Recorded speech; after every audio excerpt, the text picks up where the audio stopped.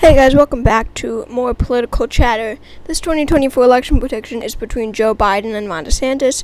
My personal opinion, I think that this is the third most likely scenario to happen in 2024.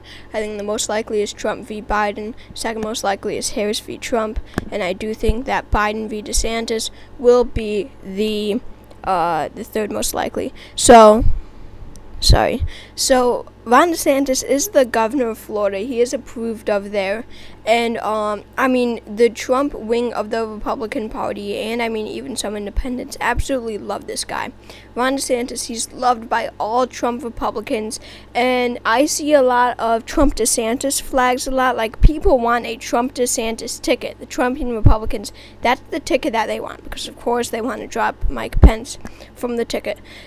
And, but what really is going to help Ron DeSantis is that he's going to be seen as much more acceptable than Donald Trump. Yet he still really encourages, he really still energizes and captures that Trump kind of base. And there is a huge Trump base, and he captures that, and he only extends off of that. He is more acceptable to people. He's not seen as radical as Trump. His policy really is, but he is not seen as that. He doesn't, flat out say the crazy stuff that Trump does.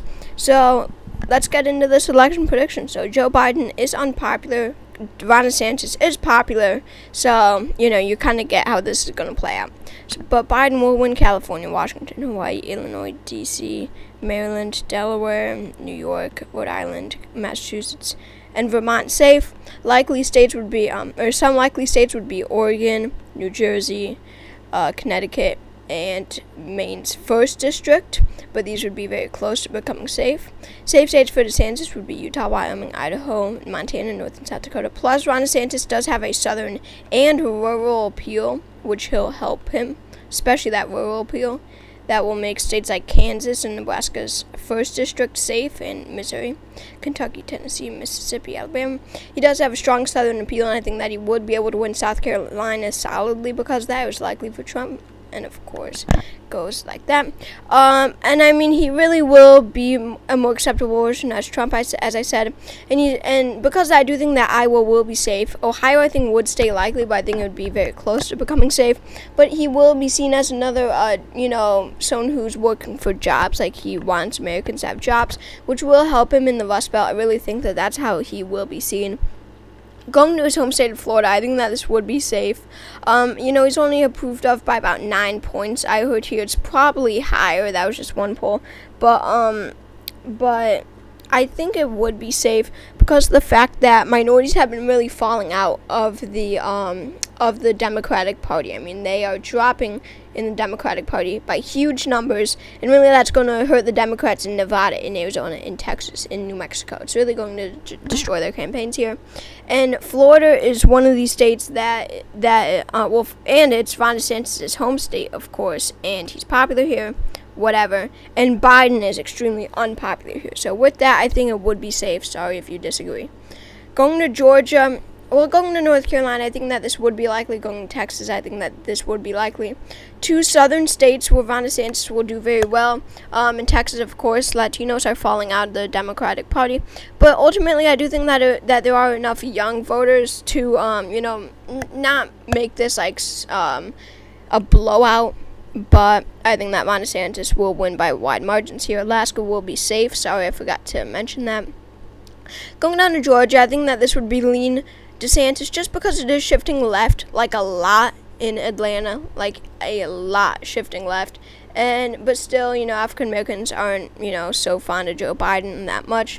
So DeSantis will win the state of Georgia by a lean margin. Going to Virginia, I think that this would go to Joe Biden by a lean margin just because Ron DeSantis is too closely aligned with Donald Trump. They really don't like Trump, and they only elected Glenn Youngkin because of the fact that he wasn't aligned with Trump. But Ron DeSantis really, really is, and that will cost him in the state of Virginia, and Biden will be able to pull out a win. Going to Nebraska's 2nd district, Ron DeSantis will take this back. He'll win it by a lean margin, 1 electoral vote there. Going to Maine's 2nd district, I think that this would be safe. A lot of, more independent voters will be turning out for Ron DeSantis, and it will help him here. Plus, he has a rural appeal, and again, he will win the state. That means that Maine at large would be lean for Joe Biden. I also think that state of Minnesota would be lean. Another Lean, yeah, I'll keep it lean. I mean, because of the fact that, sorry, it's because of the fact that there are too many Democrats in the state of Minnesota for it to go to Ron DeSantis. It still went to Hillary by a lean margin in 2016. Just that alone shows us that it really is not going to Ron DeSantis anytime soon. Going down to New Mexico and Colorado, I think that these would stay with Joe Biden. I think Colorado, I think that both states would be lean actually because of the Latino problem with the Democratic Party. They're losing too many of them. So that will really cost them in the state of New Mexico. I do think that Biden will be able to pull out a win. But, I mean, going up to Colorado, there are a lot of independent progressives in Colorado.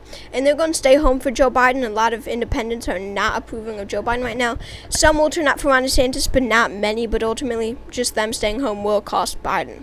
Going to Arizona and New Mexico, I mean, Arizona will be lean for Ron DeSantis. Only lean, not likely because it is shifting left. This was a Biden state in 2020. But he is more acceptable version of Trump. And he didn't make rude remarks about John McCain. So this state will go to Ron DeSantis. I think that Nevada will be probably lean for Ron DeSantis. Again, Latinos not turning out for the Democratic Party. But, I mean, just because he will do well in this entire Sun Belt, going from Nevada all the way to North Carolina to Florida to Texas, he's going to do well in this entire region, and Nevada is definitely one of those states. So going up to New Hampshire, just because of the fact that they really did not like Trump, and I'll give it to DeSantis, actually. I think that New Hampshire will go to Ron DeSantis by a tilt margin. I think that this would be an extremely close race, but Biden is not getting popular anytime soon. He is so unpopular, and he is disapproved of in the state of New Hampshire, and Ron DeSantis would be a great candidate for New Hampshire because it's a very moderate state, and it's a generally conservative state. Ron DeSantis is conservative, and he's not seen as radical as Donald Trump. So I do think that state of New Hampshire would go tilt Ron DeSantis. Sorry if you disagree. And going to the blue wall, I mean, really every state is going to Ron DeSantis. Wisconsin likely, Michigan lean, and Pennsylvania I also think would be likely. I mean, more than a 5-point win here. Again, his thing will be bringing back jobs here, and ultimately he will win by wide margins. He is a powerful candidate. And that's how I'll end this video. So Ron DeSantis wins with 317 electoral votes to Joe Biden's 221. This comes from an independent, unbiased point of view. So I really think that DeSantis will do well. I personally don't even like DeSantis. And, you know, I'm making him win by this wide margins. That just shows how unbiased I am. Yay. So, we're done. Bye.